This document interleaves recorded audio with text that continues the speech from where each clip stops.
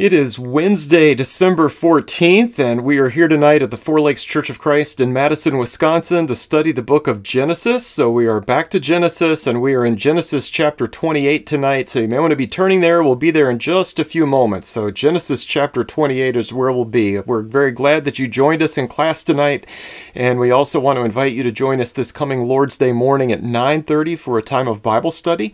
We're just a few lessons into our brand new study of the book of Ephesians, and Aaron has been doing a great job with that. I've enjoyed being in that class, and I'm learning something, and it's good for us. So good to study Paul's letters, and we're doing that this Sunday at 9:30, and this would be a great time to jump in. And then at 10:30, we'll have our worship assembly. We're continuing in that series of lessons that we just started this past Wednesday concerning the concept of restoring simple New Testament Christianity.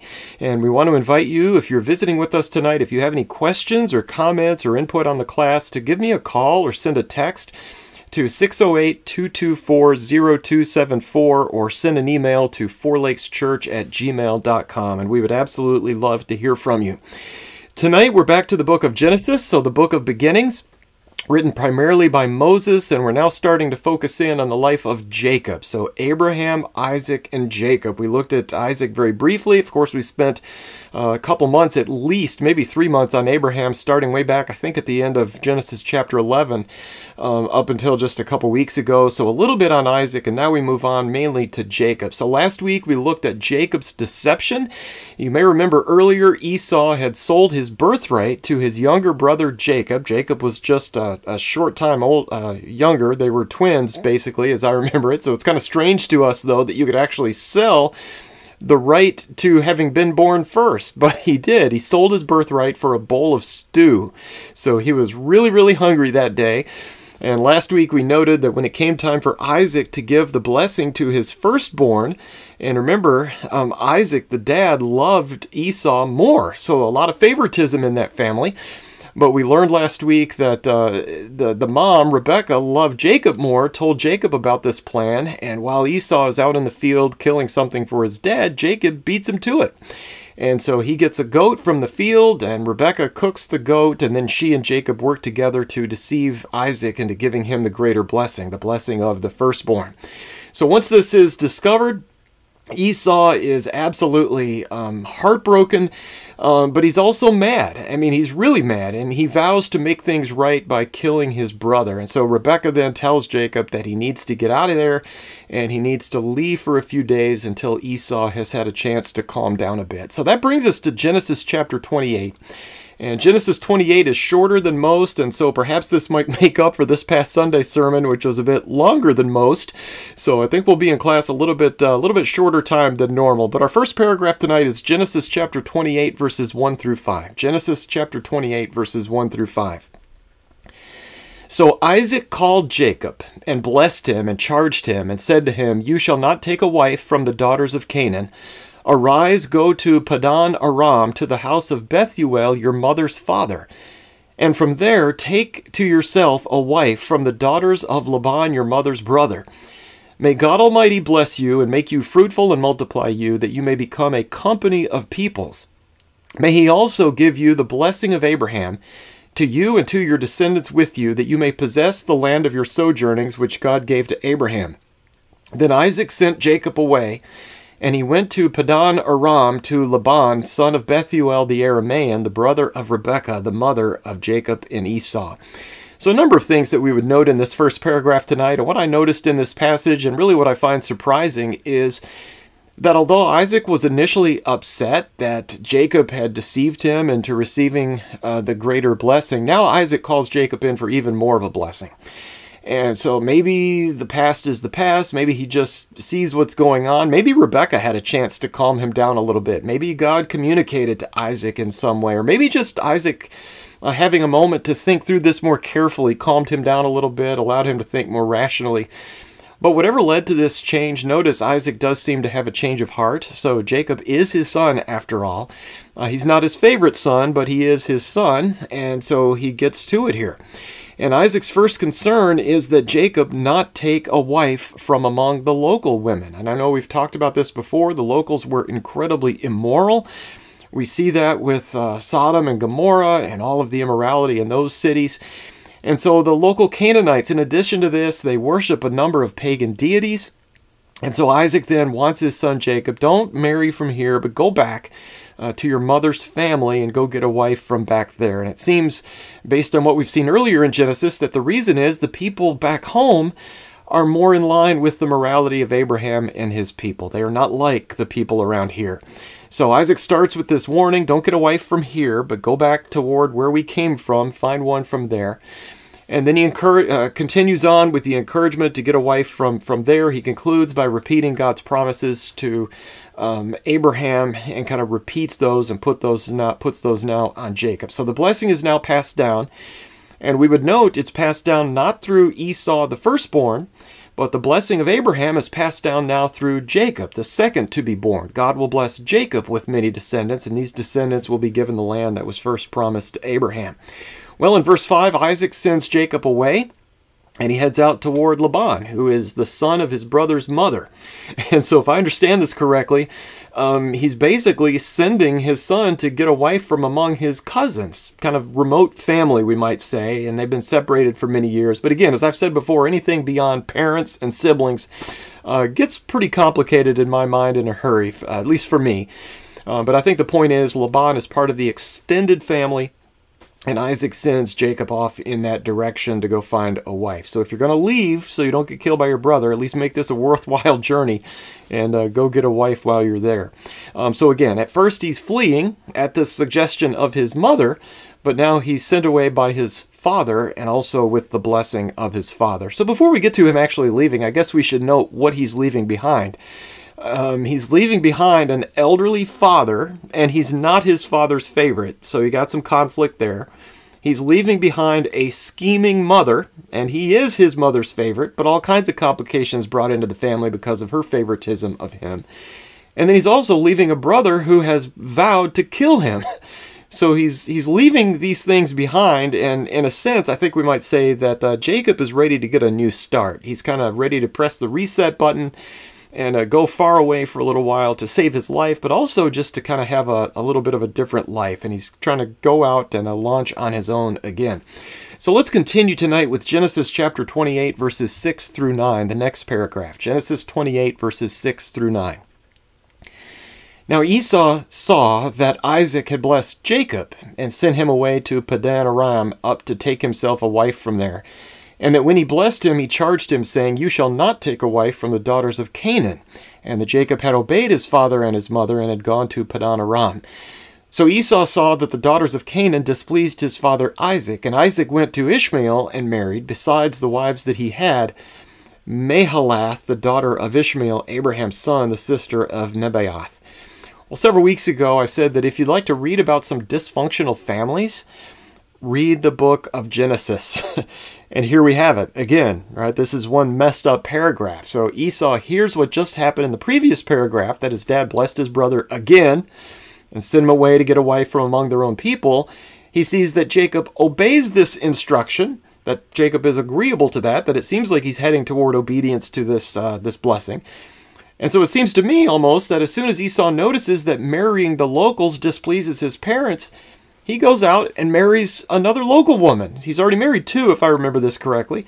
And here, I think it's a daughter of Ishmael, so it's kind of in the family, but it's not from the side of the family that's blessed with the promise. So I don't know if he's trying to make some attempt to win his father back, or if this is just outright defiance. I'm not really sure if it's to irritate his parents, or if this is some small attempt at making things right. I don't really know.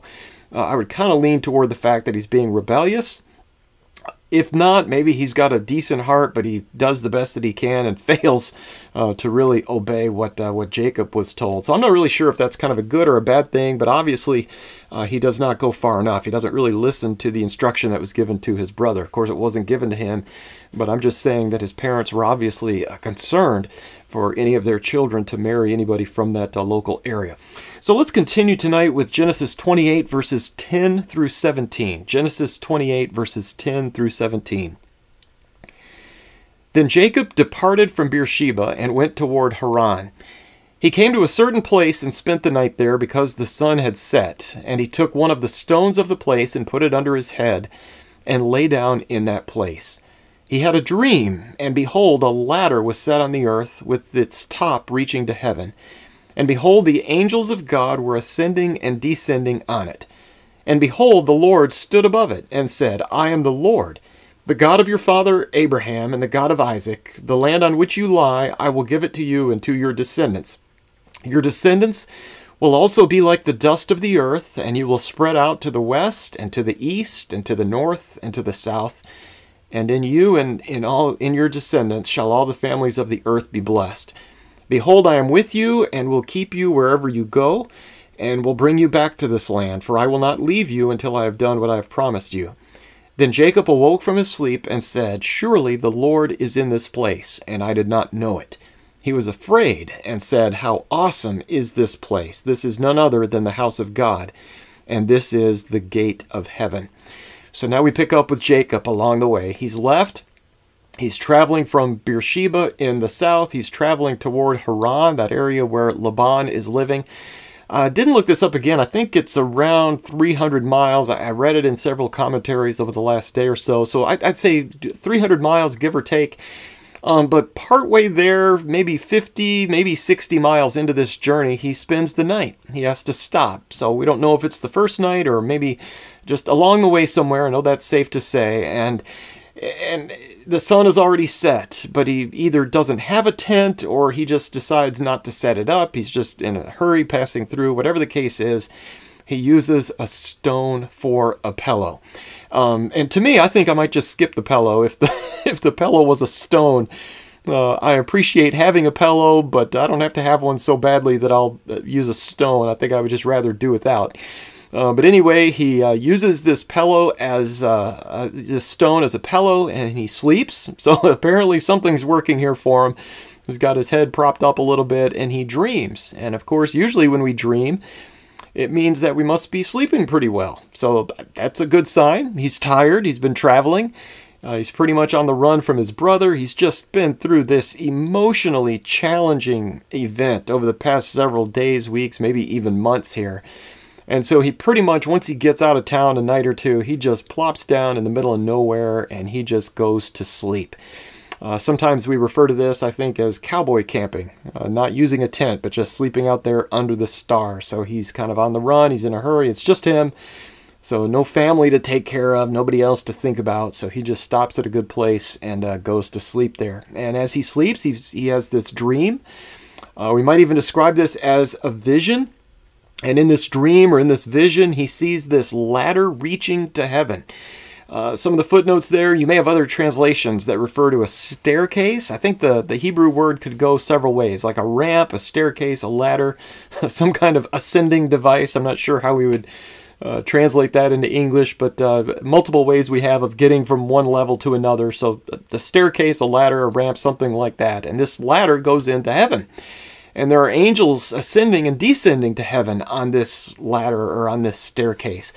But in addition to the angels, notice he also sees the Lord standing above it. And the Lord repeats and reaffirms this promise that he first made to his grandfather Abraham, that he would give the land to his descendants, that his descendants would multiply, and that through his descendants all the families of the earth would be blessed. And beyond this, God promises to protect Jacob wherever he goes. I'll be with you. And he would eventually bring him back to this land. And that's it. I mean, a pretty simple dream, pretty simple message, but it has a huge impact on Jacob. And I hope we notice this over the next several chapters, that Jacob goes from kind of some scheming of his own, very immature spiritually, and he starts to learn some things along the way. And this is one of the first steps in this learning experience.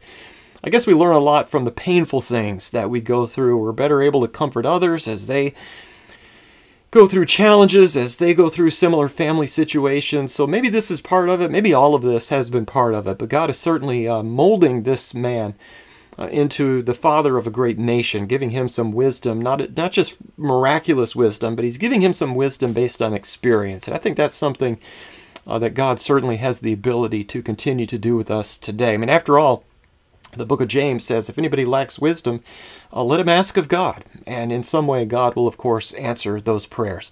So anyway, I'm just saying that Jacob is taking this as a maturing experience. On my resume, by the way, I remember there's a little section for maturing experiences and accomplishments. So I think that's one way of putting it. As we grow in life, we learn things. Not necessarily from education, but we learn things the hard way sometimes, and those are some of the most important lessons that we learn. Well, in verse 16, it almost seems as if Jacob is somewhat surprised, shocked. His first reaction is, surely the Lord is in this place, and I did not know it. So this is a new occurrence. This is something that surprised him. This was eye-opening in a sense. It almost seems as if Jacob might have assumed that God was something of a regional God, kind of like Baal. There is a God here, there is a God over there, and there's a God up here, and this nation has its own God. Maybe he was starting to think like the locals there in Canaan. And he travels, though. So he goes north, like I said, 50, 60 miles maybe, and the God that he knew from back in Beersheba is also, lo and behold, way up here in the middle of nowhere. And he seems to be sincerely shocked by this. This is an amazing thing. This God we knew way back home is also way up here, and that is just amazing to him. So he learns that God is everywhere, and that's another maturing experience for this man. And the other reaction Jacob has is fear. He's terrified, he's afraid, and he says, how awesome is this place? And I didn't look up this use of the word awesome. I know as we usually translate it, the word awesome, it comes from a word that means fearful or terrible, terrifying. Absolutely terrifying. So this is a place where God has spoken to him. And so he refers to it as the house of God and as the gate of heaven. Well, let's continue tonight with Genesis 28, verses 18 through 22. Genesis 28, 18 through 22. So Jacob rose early in the morning and took the stone that he had put under his head and set it up as a pillar and poured oil on its top. He called the name of that place Bethel. However, previously the name of the city had been Luz. Then Jacob made a vow, saying, if God will be with me and will keep me on this journey that I take, and will give me food to eat and garments to wear, and I return to my father's house in safety, then the Lord will be my God. This stone which I have set up as a pillar will be God's house. And of all that you give me, I will surely give a tenth to you. Well, after this vision, Jacob gets up early in the morning. I like that. Getting up early is often good. Not everybody agrees with that, but Jacob saw the value in getting up early. He uses this Pelos stone to set up a pillar, and it's almost like an altar in that he pours oil out on top of it. So there is certainly an act of worship in this behavior, what he's doing here. A cairn, we might say, a pile of rocks. They were not allowed to carve rocks later on in the Law of Moses, but they were allowed to stack rocks. And that seems to be what he does here.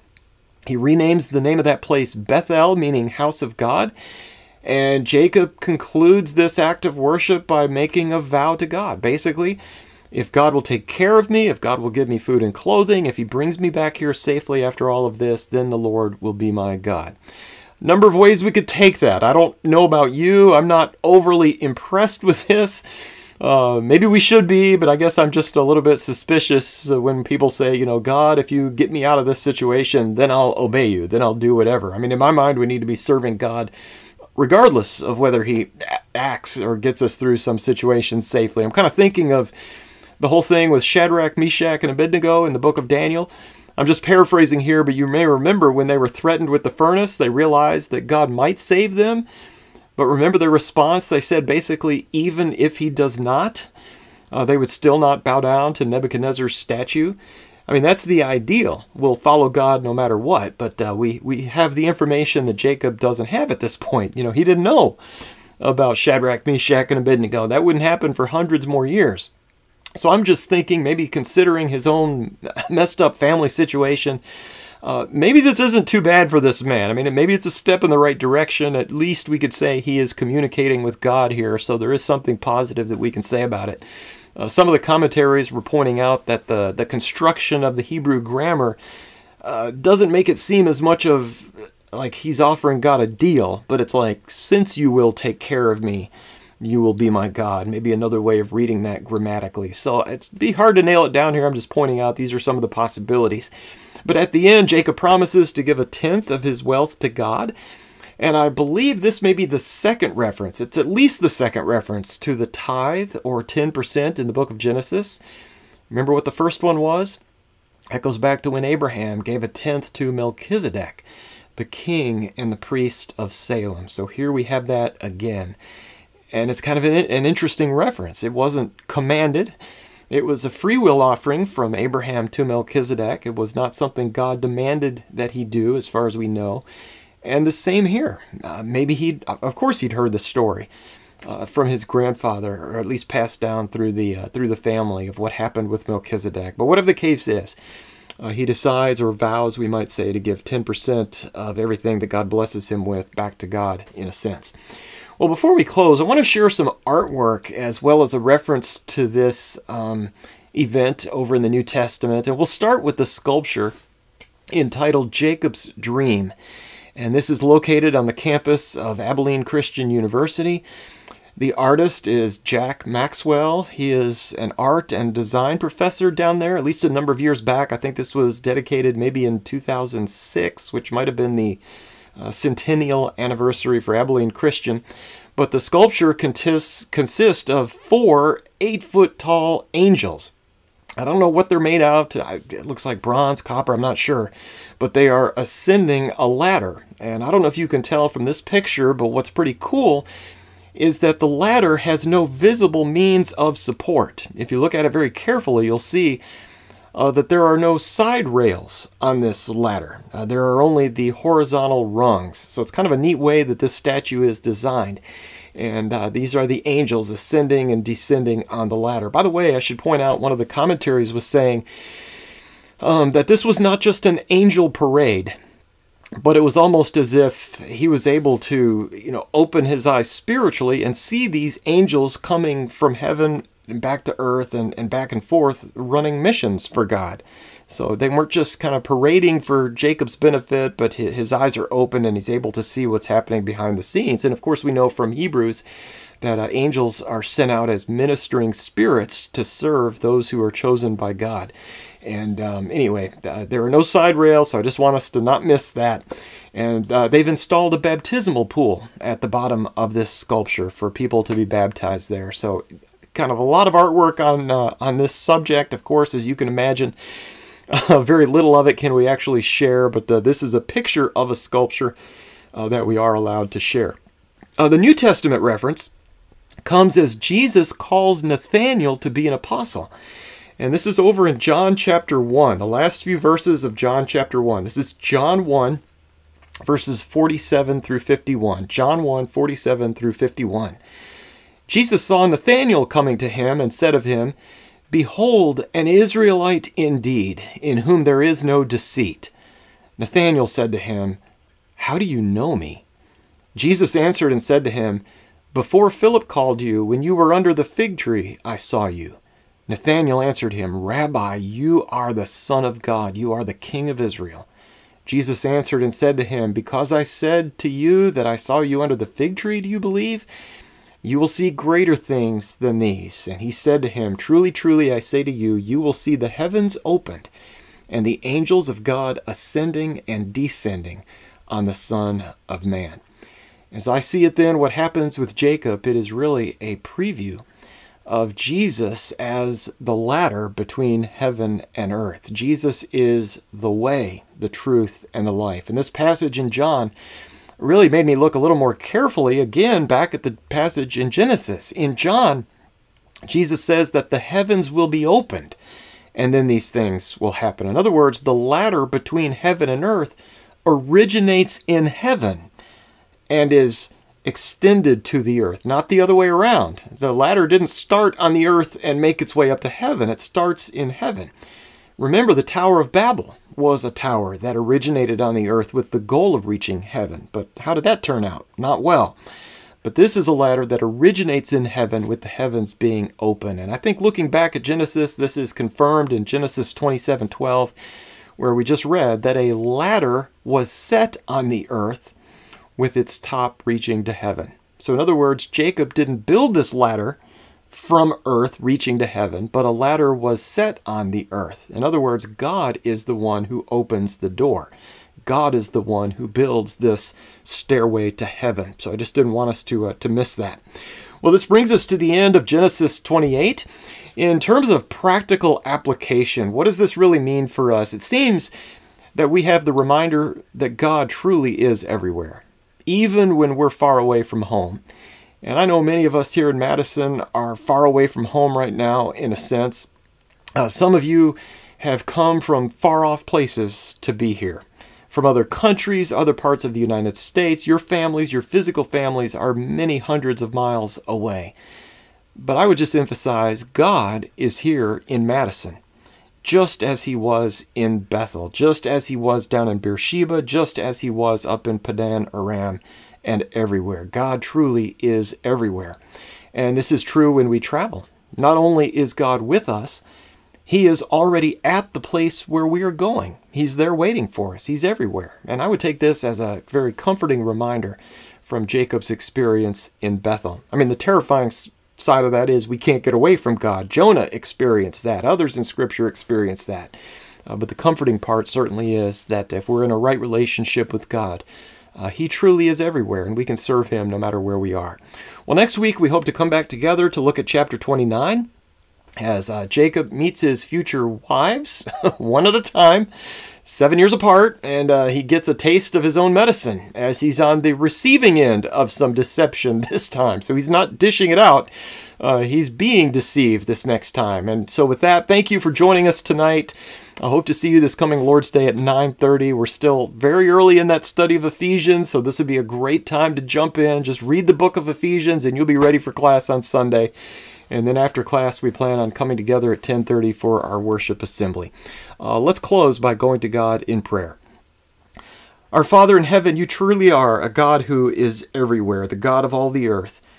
Wherever we travel, on land and sea, or even in the air, you are already there. You know us, you guide us, and tonight we pray for courage as we follow your lead.